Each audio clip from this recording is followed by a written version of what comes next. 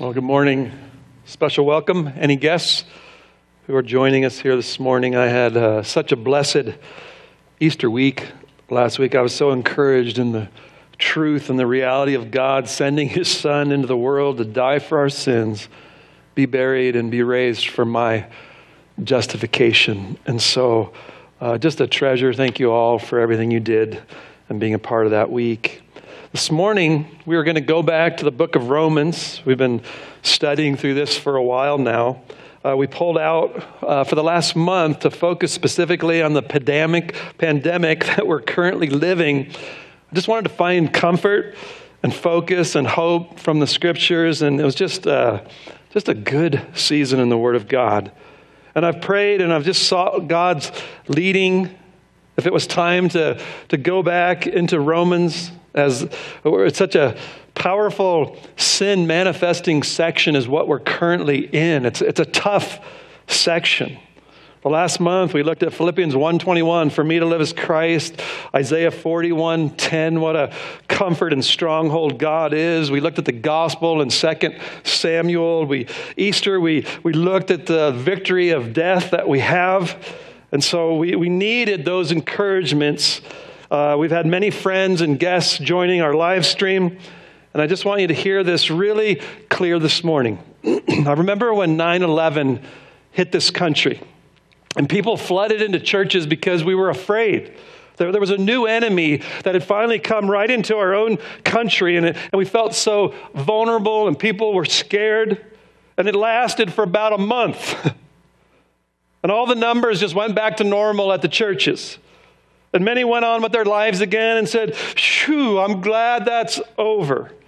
And it went from fear to frustration now with TSA when you fly. I don't want that to happen again. While we have a virus that cannot be seen and not fully understood, but an enemy that has brought the fear of death to us, and we suppress it. We don't want to deal with death, and God's making us think about it and deal with it in a whole new way. I'm living at gravesides. It's made us uneasy. And people are talking about God more than ever in the last few months. I just heard that Walmart's out of Bibles. I got to get more. That's beautiful. I love that. So I want you to listen real close to what I'm about to say, because this is so important. Your whole eternity depends on it. You don't need help to just get through a season. You can't just use God like a genie and you rub the lamp and say, "Give me COVID-19 help," and then get back to life. I want you to hear the words of Jesus to a religious man, a very religious man, who was genuinely interested in being saved. He came to Jesus and said, "What must I do to be saved?" And Jesus said, "Unless you're born again, you will not enter into the kingdom of heaven." You need to be saved. You need to be made new and born again, a new creation. Romans 1:16, I'm not ashamed of the gospel, for it's the power of God to bring you into the realm of salvation. And Jesus looked at this man and told him that unless you're born into this kingdom that I've come, you're just going to die and perish. Powerful words from Jesus Christ. And that begs a really, really important question. Saved from what? A virus? Jesus came to save us from God because of our sin. Sin entered the world when Adam ate of that tree. And it plunged the whole human race into sin and death, which brought separation from God. And this is why we have a virus. This is why there's death, crime, and hatred. Because we fell and we were separated from God, what we were made for. Sin made us wholly devoted now to ourselves at any cost. We're just locked into self. We're turned inward. God has said the soul that sins must die. So God has made a way of salvation. That's the good news of history. Our Creator is merciful and gracious. And he's made a way to save us, to bring us back to himself, to have fellowship with him, to dwell as his children. But the message of God is that you need to know what you're being saved from. Or the gospel is going to be cheap to you. You'll just use God. You'll try to do nice things so God blesses you, and you'll just always be using him. You'll just be religious. And Jesus looked at the religious man and said, unless you're born again, you won't enter the kingdom of heaven. So we don't need more religious people. A superficial analysis of your true problem will bring a superficial help from it and a superficial love for God. You will never treasure the remedy that God has given in his Son. That you will love Jesus in such a way that you'll give up your life to serve him. Without that, you're only going to be religious. And you're just going to bring God into your plans. You're going to thank him for your good things. Get mad at him when he doesn't act the way you want him to.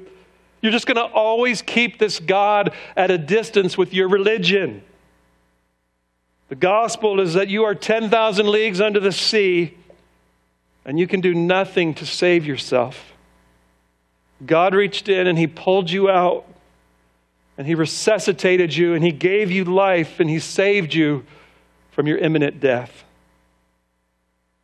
But if I'm just swimming in a little kid's pool, maybe the big pool where it's 3 feet deep, and I'm swimming and I feel like I'm going to drown.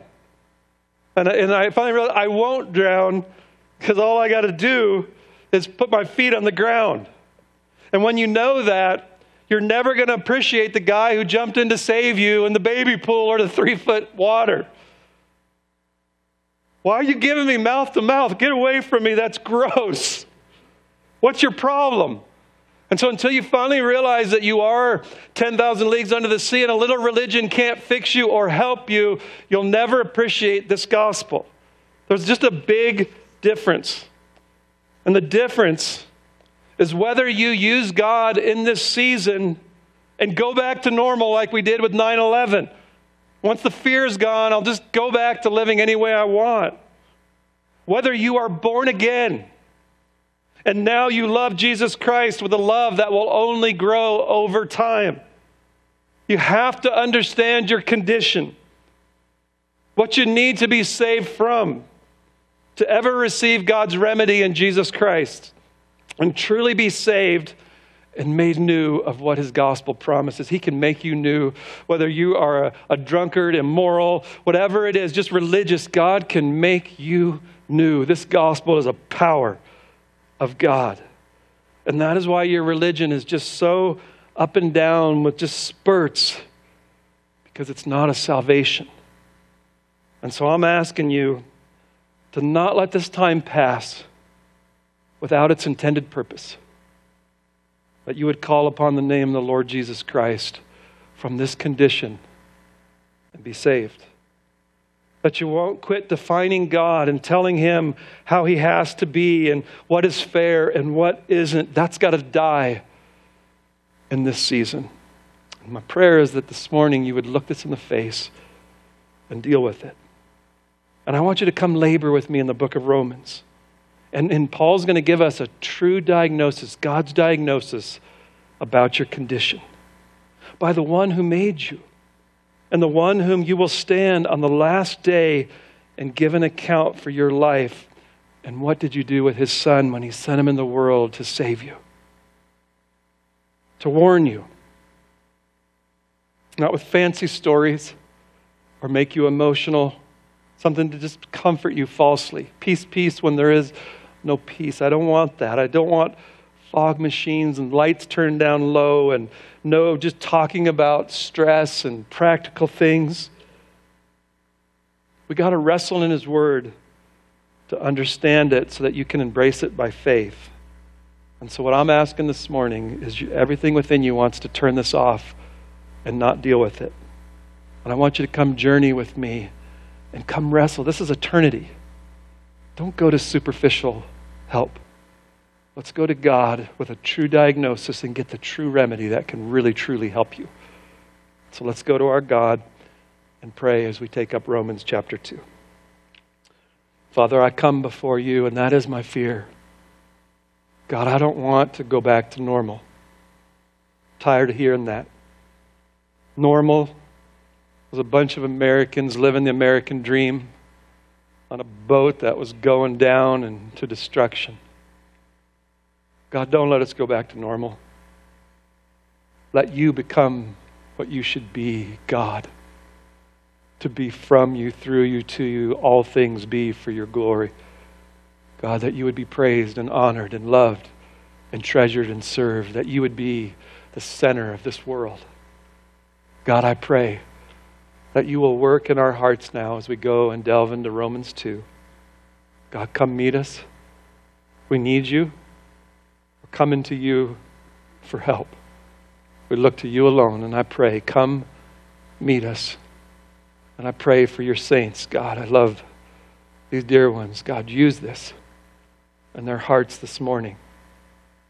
And for those who want to turn this off right now, God, by your Spirit, hold them into truth. Let them just say, I need someone to tell me the truth. I don't need lies and I don't need false peace. I need the truth of God. God, would you meet that heart this morning? I pray in the name of Christ. Amen. Turn with me to Romans chapter 2. Romans chapter 2. The last time we were together, feels like 10 years ago to me. This has been a long time. We finished up chapter 1. And it has. I think that calls for a long review.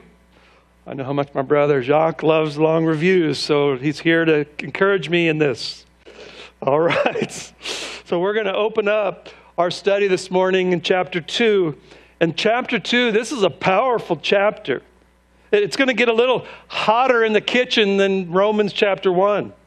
It's so powerful for those who are moral and religious. These are the ones who are condemning the sin in our world without having condemned our own hearts. We're just little finger pointers at everyone else. And Paul's going to take it and just say, boom. Let's look at our own hearts this morning. These are the ones that most unbelievers point to and say, I don't want your Christianity because of hypocrites. Paul doesn't want it either. Christ didn't want it either. So maybe if you don't like things about the church, you're going to like this morning, because I'm going to tell you what I don't like about it. God's going to tell you what he doesn't like about it. He hates hypocrisy. And this morning we want to let the Word of God come in and start dealing with it. God pointed his finger, said the same thing. Not in my family. Not in my family, says God. Paul's going to turn to the Jews now in chapter 2. And these are the people who were very religious. They had the law of God, the 10 Commandments, and all those standards of trying to be righteous and please God, and all of their worship in the temple, and all of these things. And so if I could say anything, this is the church today. This is those who are moral and want to live according to God's word. That's who we're going to go after now in Romans chapter 2, that Paul's not ashamed of this gospel. We looked at chapter 1. And if you'll look with me again, it ended in verse 32. He listed all the sins of this world. He said, but what they do, they practice these things that are worthy of death, and they not only do the same, but also give hearty approval to those who practice them. In Romans 1, they applaud each other. They have gay parades, and they celebrate their iniquities, and they boast of all their conquerings of sin and what they do. They're proud of it. Now chapter 2 comes to a different kind of people. They condemn it. They don't applaud sin. They condemn it, and they point it out and show you in the Word of God. That's wrong. That's sin. That's against God. That's not right. And they judge those who live that way. But there's a problem. They're doing the same things in their heart or outwardly. And so they're just dealing with everybody else. Here's God's word. Here's what it says to you. And they never just stop and say, what does it say to me? Can I just tell you out of this gate, Christ said it's not the healthy who need a physician. It's those who are, it's the sick I didn't come to call the righteous. I came to call sinners. That was the gospel. Jesus is the friend of sinners. I want to be a church that's the friend of sinners. We love them with the truth and we point them to a Savior. This chapter is just so powerful. Chapter 1, there's this general revelation. The truth of God is revealed in creation. And it tells you there's a God. When you look at the perfection of creation, there's a transcendence that says God, Creator. It tells you. And this general revelation was suppressed.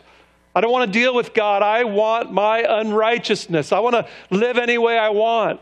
I'm not going to have God. And they did all these sins of immorality, homosexuality, selfishness, greed, malice, deceit, gossips, haters of God, disobedient to their parents. God just gives them over. And this wrath that God puts on them is, you don't want me? Go ahead. Have your sin. It's just a day in America. Here it is. Go live any way you want. Now in chapter 2, God has given a special revelation. Chapter 1 is his creation. Chapter 2 is the inspired word of God that reveals God to us. Here's my Bible. Here's the word of God. And they took that and suppressed it. I don't want to deal with God. And they didn't do it by unrighteousness. They suppressed this truth with self-righteousness. Look at me, I'm a good guy. This isn't about me. This is about you and your problems. So they take the word of God and they suppress it by pointing at everybody else. Both cases, Paul says you're condemned. Immoral or moral. You're both suppressing the truth that I've given to you and not coming to God. Those who were blessed with special revelation in this chapter receive the greater condemnation. The more light that you reject, the greater condemnation. He said it'll be more tolerable in the day of judgment for Sodom and Gomorrah, which was an awful city and all their sin that were burned and destroyed, and for Tyre and Sidon, which were religious, where Christ proclaimed the truth and they rejected it. It's going to be worse off for those who had this special revelation and suppressed Christ and didn't deal with them. It's a dangerous thing to have the Word of God and not deal with your heart and your life and your soul. The more light rejected, the greater the punishment will be on the great day of judgment that we'll look at next week in Romans 2, when all men are going to appear before the judgment seat of God. As I was thinking and praying upon this chapter and how to introduce it, I came across an old book and an example that I heard a couple weeks ago. And I just wanted to begin with that. In the 70s, 1970, there was a famous book. It was a top seller for like 2 years. And the title was, I'm okay and you're okay. And this thought was gobbled up by society, and it was really comforting, but it wasn't healing, because it's the opposite of what God is going to say here in the book of Romans. And there was a critique of the book later by another book that said, I am dysfunctional and you're dysfunctional. So you were all dysfunctional. And look at the world. This guy says we're all broken. Not everybody's okay. Everybody's broken and messed up. We're just what came out of that book is just narcissism.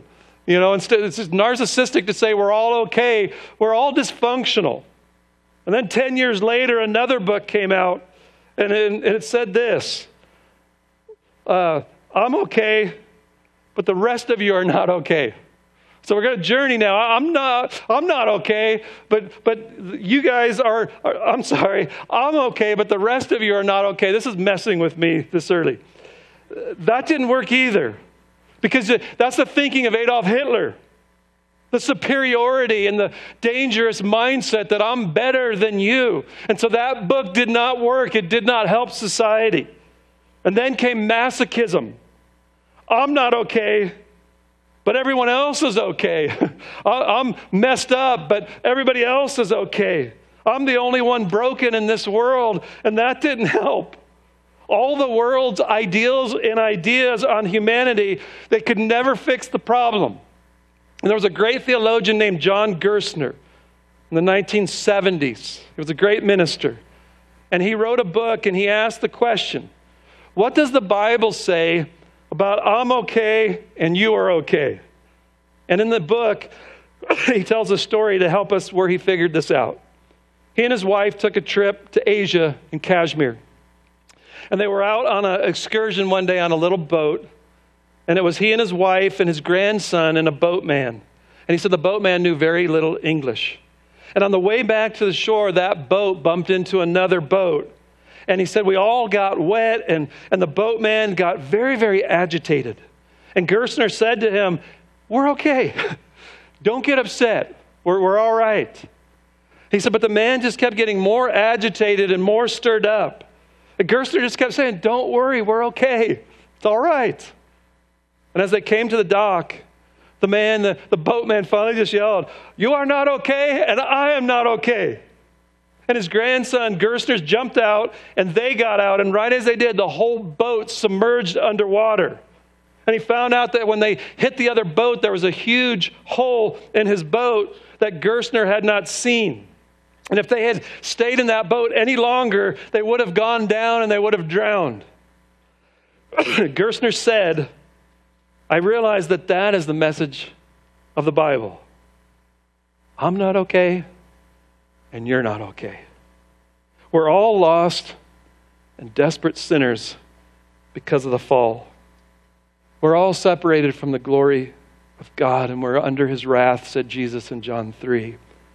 Whether you're moral or immoral, religious or irreligious, Jew or Gentile, all of us are not okay. No one has the right to look down on anyone else. We're all in big trouble. We're all alienated from God, and we're all suppressing him, whether by his general revelation or his special revelation. And so I'm not okay, and you're not okay. And if you don't see yourself in that truth about your condition, you're going to go down in something far worse than water. It'll be the fires of God's wrath. And his word tells us that on every page. You can't say, "I don't like that." You got to deal with God's remedy. So journey with me, please, in this chapter. Because in my experience as a pastor, I've seen many people go from Romans 1, where they're suppressing the creation and who God is and all of their unrighteousness. And all of a sudden they realize there's a God, and now they take they start going to church, and they buy a Bible, and now they're trying to do all these good things to please God. And they become just judging everybody, and they spend the rest of their lives in churches just pointing out, the world is now their enemy instead of their mission field. And I'm just here, all I'm here to do is judge everyone else and point my finger. And they just stay in Romans 2.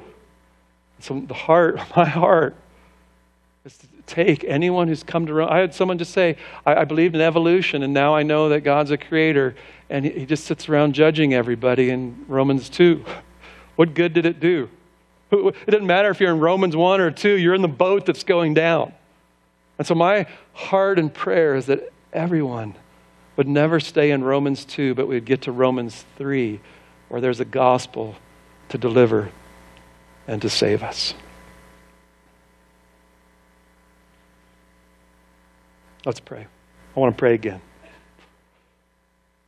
God, I want any boat that's going down, whether Romans 1 or Romans 2, God, whether they're just right now just hate you, suppress you, try to get you out of their thoughts so they can live any way they want. God, I pray this morning this gospel brings salvation.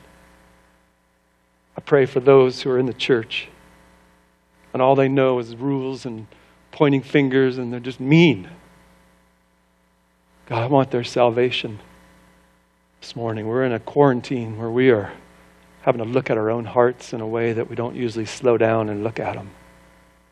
God, I pray by your Spirit that you will now do what only you can do. Go to each heart for what they need and make sure that everyone in this church and everyone listening lands in Romans 3, where Christ Jesus came into the world to save sinners, among who I am foremost. Oh God, do your work, I pray. Amen. Romans 1:32, they give hearty approval to those who practice this sin. Now we're going to look at Romans 2, 1 through 3. This is about passing judgment on those in chapter 1. So we look at everyone in chapter 1 and we just judge them and point fingers. We don't give hearty approval. We give a hearty disapproval. This is the one who knows the ordinances of God. He has the privilege. He has the law. In this chapter, he's zealous for it. He preaches it to others. Don't break the word of God. He teaches it. He tells them that judgment will come upon those who do. They correct the foolish. They're the source of truth in a world that's gone dark. We're the light. We have the light of truth. They don't suppress God. They serve Him. They seek to obey Him daily and thoroughly. In fact, they even made up more laws of how to obey God on the Sabbath, fired some more rules, and they just kept adding to, here's ways to please God. They gather for worship. They offer up sacrifices. They keep holy days and ceremonies. These are the ones who are all about God and His law. They yell out in chapter 1, you go, Paul. Preach. This country is so broken. They've exchanged the natural for that which is unnatural. Immorality and the sin and debauchery of this nation, the liberals. This morning we're going to have a little boomerang effect. You know what a boomerang is? I don't know if the younger guys know. Do you? Okay, Thomas knows what a boomerang is. And it's like this little stick that you throw, and the way it's designed is it goes out and it comes right back at you. This is for free just because everyone's struggling. Do you know what a boomerang is that doesn't come back? A stick. Okay, that was stupid. I'm sorry. This is a boomerang effect. Yeah.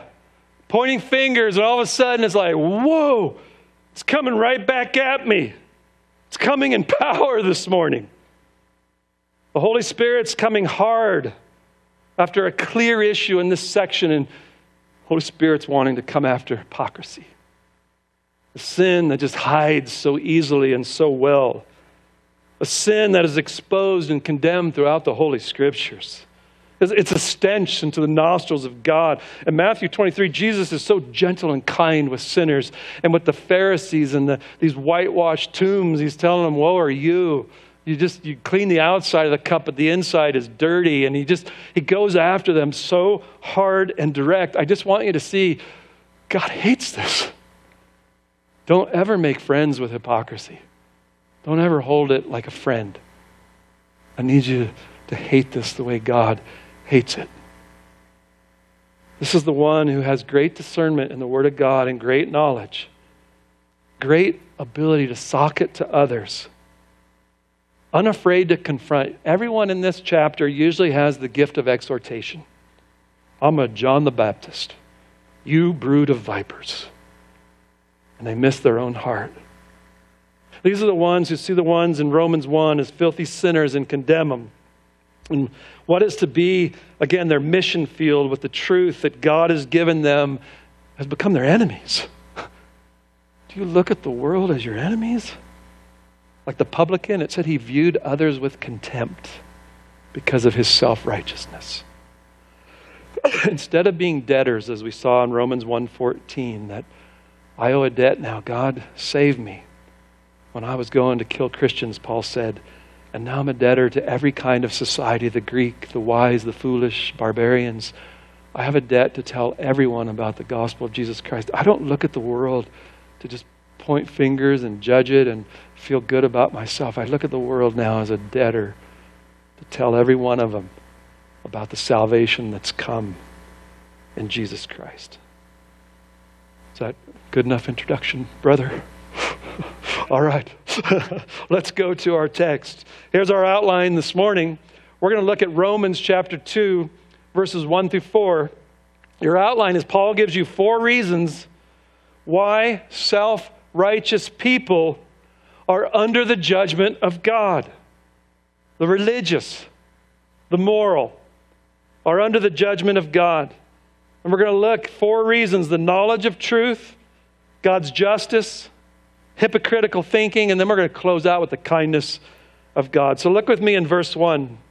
Therefore, Therefore you have no excuse, every one of you who passes judgment. For in that which you judge another, you condemn yourself. For you who judge practice the same things. Romans 1:20, they suppress the truth that's so clear in creation, and God says they are without excuse. On Judgment Day, you're never going to be able to say, I didn't know there was a God.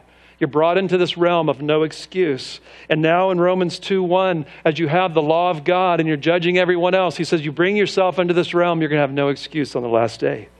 Romans 3:19, he says the law is that you have no excuse and you're accountable to God. The Greek word for excuse is anapologetos, which is where we get the word apologetic. There's no defense. There's no argument. You have no excuse if you have the Word of God and know it and just use it for everyone else. What is that, Paul?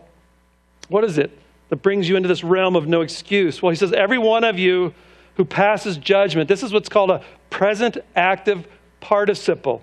You just continuously are judging others. This is who you are. You just go around with this negative spirit, critical, that's just always judging everyone else. It's a pattern. I can smell it when you walk in the church. It reeks. It's just who you are. Present tense, my character, just judging everyone. This world is so bad. Wish they were as good as me. He says, for in that you judge another, you condemn yourself. For you who judge, hear these words, practice the same things. Please hear this. You're judging the Gentiles, the Romans 1 people. You're condemning them for their behavior, which shows that you know the law of God, and you're doing the same things. The problem is not judging according to God's law, as it was when I read Matthew 7. There was a way to judge and do it rightly. There's no problem with Romans 1:18 through 32, calling out sin and its need to be repented of and saved. It's righteous. It's right. The Word of God's true. We should not give hearty approval to such behavior. Romans 1 is wrong. We're faithful to proclaim the truth because there's a gospel for those in that place. Not to judge them. Here's the truth so you can get to Jesus and be saved. The problem in our text is not your judging. Your problem is your judging isn't going far enough. You're doing a good job of looking at the law and seeing sin. You're just stopping from bringing it to your own heart. It stops before it gets to you. You're great at understanding the law. You're great expositors. You're reading mankind exactly right. It is sin against God. But you're just stopping a little bit short. But because I know the law and condemn everyone else, I'm okay. Your rightness with God is based on your condemning those that are not right with them. And you've just become this little pious, self-righteous person who just feels like you're right because everybody else isn't. And you're doing the same things. What's the purpose of the epistle?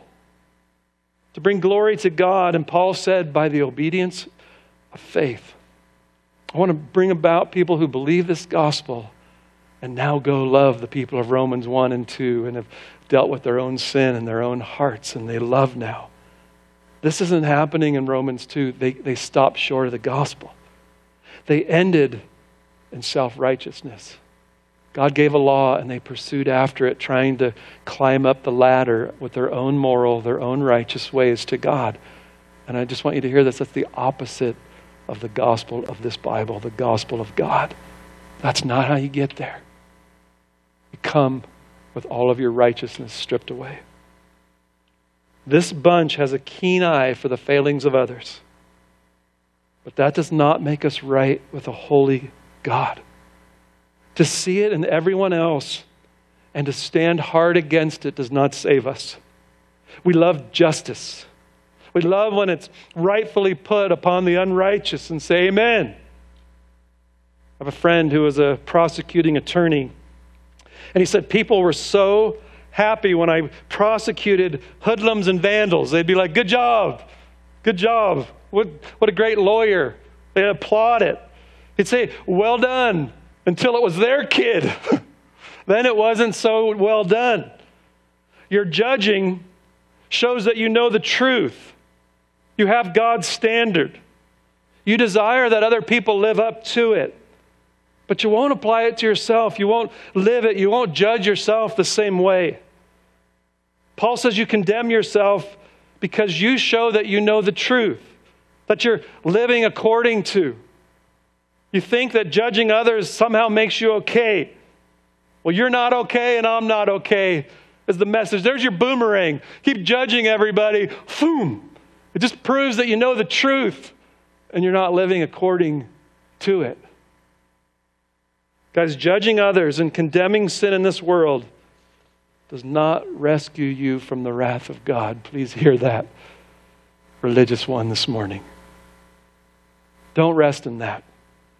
Don't stop in Romans 2. I got some of you who are stuck in Romans 2 and you've never moved on to the rest of the beauties of Romans and the freedom that comes to the children of God. In Luke 18:9, Jesus told a parable to certain ones who trusted in themselves that they were righteous and viewed others with contempt. That's Romans chapter 2. Is that your mugshot? You've had a lot of time to sit alone. And I want you to look and say, is that my mugshot? Have I stopped in Romans 2? And now with a threat of a virus that could kill me or lose my job, there's nothing there. And all my critical judging everybody else isn't holding me up. And what I want to give you is a gospel that can hold you up and can take you from that. It's a gross spirit. I lived in it. And it makes you miserable. And you quit sharing the gospel because you're like, come be miserable with me. And I want you to come out of this miserable Romans 2 that just sits around judging everybody else and not dealing with your own heart and letting Christ have it, rule it, and save it. That's your first point. Woo. Knowledge of the truth. Second point we're going to look at is God's justice in verse 2. And we know that the judgment of God rightly falls upon those who practice such things. This word day at the beginning in the Greek it means let me explain this point a little further. And so we all know that this judgment then rightly, the judgment of God is right and just. Romans 1:32, we know this, that it rightly falls on those. And verse 2, they know this. Psalm 98:9, before the Lord, for he is coming to judge the earth, and he will judge the world with righteousness and the peoples with equity. Psalm 119, righteous art thou, O Lord, and upright are thy judgments. God's justice can only do what is right. His judgment is perfect and pure and right. And so he says, we all know then, we know this in verse 2, that the judgment of God is going to be right when it falls upon hypocrites. His judgment will be righteous. It'll be done in truth. It'll be done with perfect knowledge. Hebrews 4, there's no creature hidden from his sight, but all things are open and laid bare to the eyes of him with whom we're going to have to give an account on the last day. The song that Thomas sang, he's the judge of the secrets of the heart. You're not hiding anything from perfect knowledge. God sees it all. It will all come to that day. It's going to be right. God's not fooled by appearance. The externals of religion and morality, putting on the little religious face on Sundays and all of these things. I just want you to hear it. God sees right through that mask. All that fakeness doesn't work to smile and hug everybody and get in the car and scream at your wife and your kids. It's just going to be burned up in truth. Quit faking it. It's just before God, it's all going to be opened up. Your fig leaf, like Adam had, will not stay off the piercing eye of God right into your heart and into your life and into the hidden places. That same brother of mine who was a lawyer, he said that a lot of the guys, when they would be in big trouble, they would come to the judge, and these guys, he said, you wouldn't believe what they looked like when they were arrested. And now when they come before the judge, they're wearing suits, their hair's combed. He said they look perfect to try to put on this impression so the judge will go easy on them. You're not going to be able to, your false appearances are not going to work when you stand before God. God's not going to be impressed with all the verses that you memorized, that you told everyone else how to live the Christian life. All the privilege that you had of Abraham and Moses and circumcision and temple and scriptures. Messiah came from your line. That none of that's going to matter. What's going to matter is the obedience of faith. That I believe this gospel. And it turned me into a lover of God and a lover to others. That's what's going to matter. Our only hope on the last day is to stand in what Christ has done for us. And this is being suppressed with self-righteousness. And I've been a minister long enough that one of the favorite tools in the church is to suppress God with self-righteousness. I don't want to deal with God. I'm a good person. I'm nice. I do all these things, and you just keep God away. And so what I'm asking this morning is quit suppressing God with self-righteousness and judging everyone else. And open up your heart before this God. And the point is simply this. You know the truth through special revelation and through general revelation. The creation tells you and the Word of God tells you. And all you're doing is using it to judge the Gentiles. And God will judge in perfect righteousness.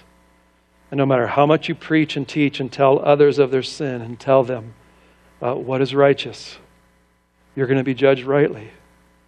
Not by what you say, but by what you do. God's not impartial. It doesn't matter that you grew up in a Christian home. He's not impartial. And this word says it's going to fall on you rightly. The knowledge of God, the justice of God, and then thirdly, hypocritical thinking. But do you suppose this, oh man, when you pass judgment on those who practice such things and do the same yourself, that you will escape the judgment of God? The way the Greek is designed here, it demands a no answer. Of course not. Do you suppose, the Greek word means to calculate or logic. Do you kind of reason in your mind and think that you're going to escape? It's a future tense, the judgment of God, not the judgment of Romans 1 where God gives you over. This is the judgment seat of standing before God. And so do you really think when you come before God on that last day in judgment that He's just going to be happy because you told everybody else how wrong they were? What breaks my heart is, yes, there are many who suppose this. They're just happy with external religion, with learning. I just got notebook after notebook and theology after theology book. I'm so happy with all that.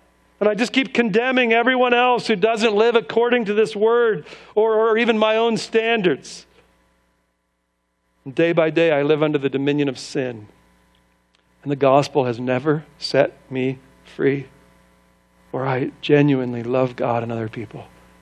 The gospel is the most freeing thing from the bondage of sin. And you have none of that. You're mean-spirited and crotchety. And you're just growing in it as you get older. You've never been born again. You don't have a fervent love for God and people. A stretching love. And maybe quarantine has opened your heart up to just show you what's really in it. Why you're all locked up. Can't play your externals at church anymore. Who am I and what am I before God? So many really believe that they have an out because they're in with God. Privilege and judging other people. So judgment will never come upon me. I would that no one hearing this sermon this morning would face the day of judgment without getting to the gospel of Romans 3, where Christ hung on a cross and died for the sin of hypocrisy and judging. But guys, there's a remedy for this horrible sin that dwells in our hearts. There's a way to get out of Romans 2. There's a way to get out of Romans 1. Some of you lived in it and God brought you out. And I was in Romans 2 and God brought me out. And so I just want you to see, Paul isn't doing this to just make you miserable and dunk you, but he's doing it so when you come up, you'll behold the glory of God in the face of Jesus Christ and be saved. I'm not ashamed of this gospel, for it's the power of God to bring men, women, and children into the realm of salvation with God.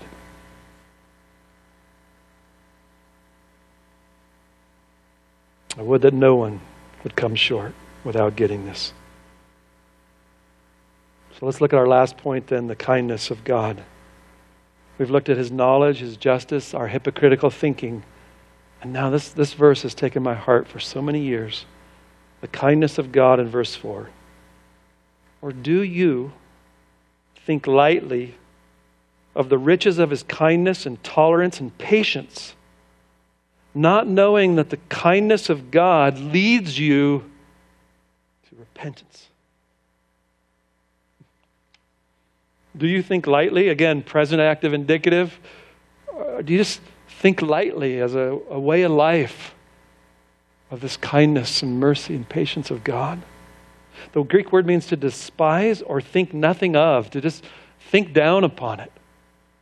This gospel just not much. Don't think about it. God's so patient with me. You think lightly of the riches of his kindness. This word for riches means abundance, great amount, extreme value. Do you think lightly of the riches of God and what he's given and poured out in Christ Jesus? They're thinking down on the abundant supply of God's beneficence. You're despising his goodness and his kindness and his generosity. Moses said, "Show me your glory." And the Lord descended in the cloud and stood there with him as he called upon the name of the Lord. And then the Lord passed in front of him and proclaimed, here's his glory.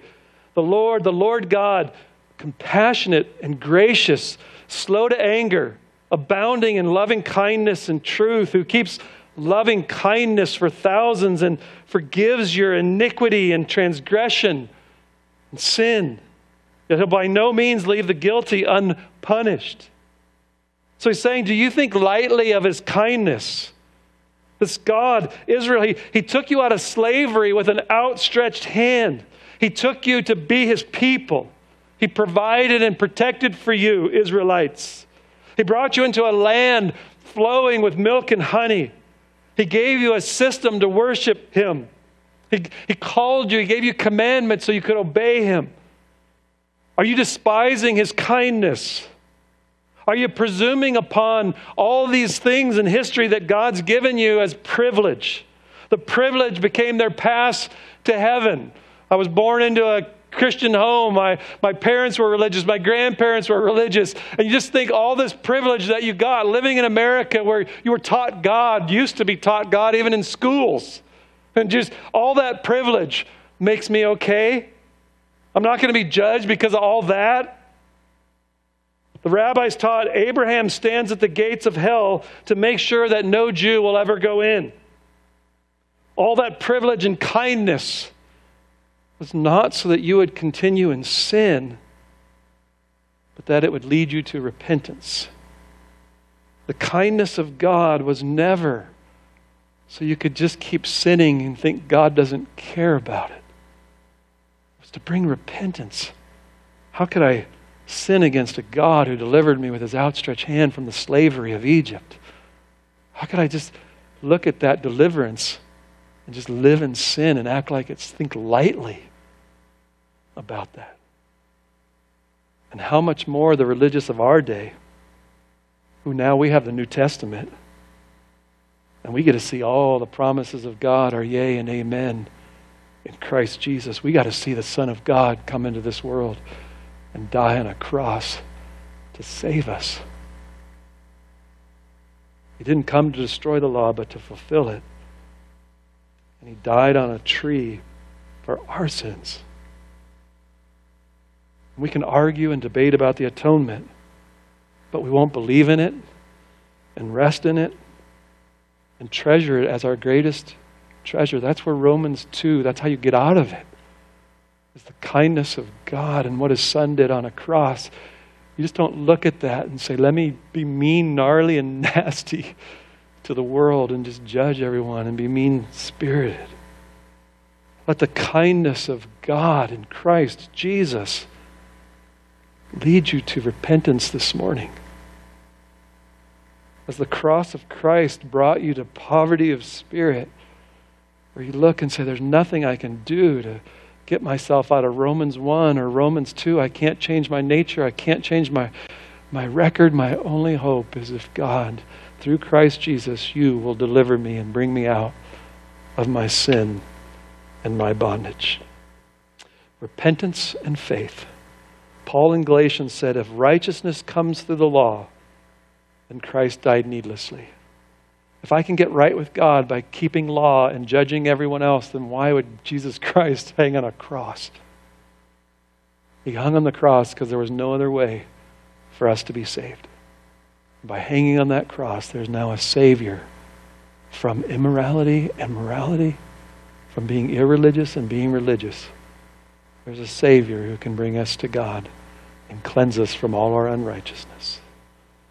So in conclusion, are you one who has had so much privilege? You've had the Word of God your whole life. And you can teach it and preach it. You even teach in our Sunday schools. You're one of our pastors. You call others to repentance and to a godly life, while you live the exact same way. Have you let your dealing with and judging the sins of others, let your heart think you're okay by that, while you live the same way? Hold up the light of God and let it shine in your heart this morning. Spurgeon said he had a candle, but he did not place it on the table to light his own room. He held it out the front door to inspect there with his neighbor who passed by. So I have my little candle, and all I'm using the light of God's Word is to judge everyone else, and I never took it and held it up to my own heart. And that's what I'm going to ask you to do this morning. So let the Word of God shine right into your own heart. Has the kindness and tolerance and patience of God led you to believe that what you're doing is okay and made you numb and not repent? Have you suppressed God by keeping rules and doing all the right things without being in a right relationship with Him? My little children in this church, little kids, if you're still listening, it's been a long-winded sermon and I apologize, but if you've been in a Christian family your whole life, has that become your Savior? Or have you looked to Jesus Christ to save you from your sins?